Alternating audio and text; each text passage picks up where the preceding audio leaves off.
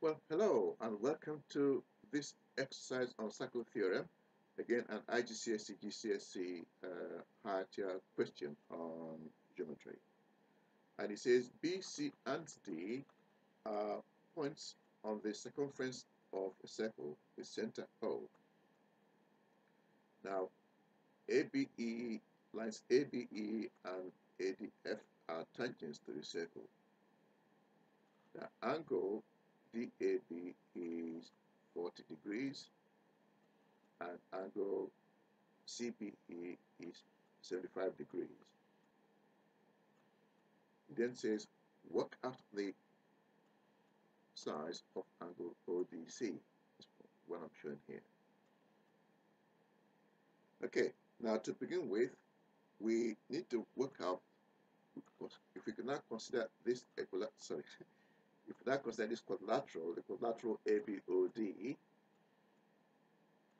we need to work out the angle, the obtuse angle O.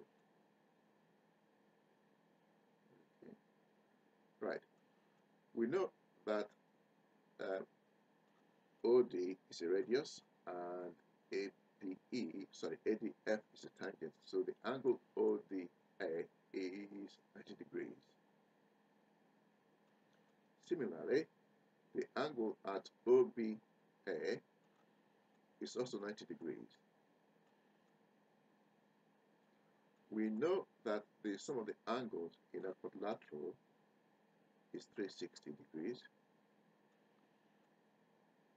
So to work out the angle O, the obtuse angle O at the circumference, we then do 360 minus 90 minus 90 minus 40, and we then have a value of 140 degrees. So the obtuse angle O at the center of the circle is 140 degrees. Okay, right. We now need to work out the size of the angle C at the circumference. Now, the arc DFB subtends the angle O at the center. The same arc DFB subtends the angle C at the circumference. It then follows that the angle C will be half the angle O, and the angle C then becomes 70 degrees. We now need to work out the size of the reflex angle at the center. We know that the angle O is 140 degrees, and the sum of the angles at the point is 360 degrees. It then follows that the angle, the reflex angle O is going to be 360 minus 140 degrees, and the answer is 220 degrees. Let's look at that. We now need to work out the size of this little angle there. We know that angle OBE is 90 degrees because OB is a radius and ABE is a tangent.